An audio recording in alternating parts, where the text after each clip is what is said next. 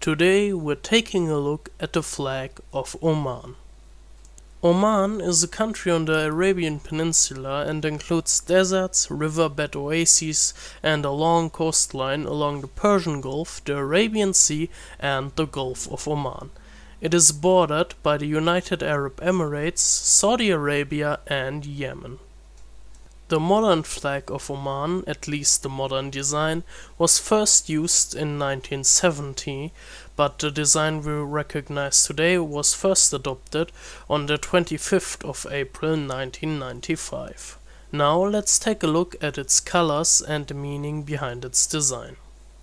We start with the fact that the people of Oman used a simple red banner since long ago and used it till 1975, in which it was changed for the more modern design. In 1970, the Sultan introduced a complete new set of national flags, replacing the red flag of Muscat and Oman that had been used since long ago. It was not completely abandoned, however modified, by the addition of a white and green band to fly and the national emblem, the badge of the Al-Busaid dynasty, which was placed in the canton on the upper left corner.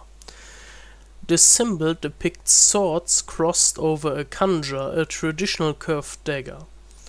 The white of the flag has been associated historically with the Imam, the religious leader of Oman, and at times the political rival of the ruling Sultan.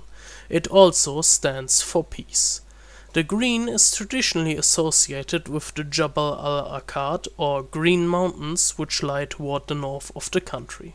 Red, however, is a common color in the Gulf states and mostly stands for blood and the struggle for independence.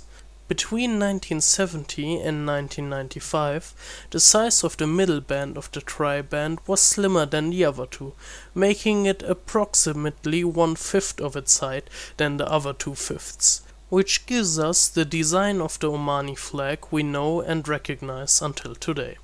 And that is all I have to say on the meaning of the flag of Oman. I hope you enjoyed this video. If so, please leave a like or subscribe. Both would really mean a lot to me, and have a nice day.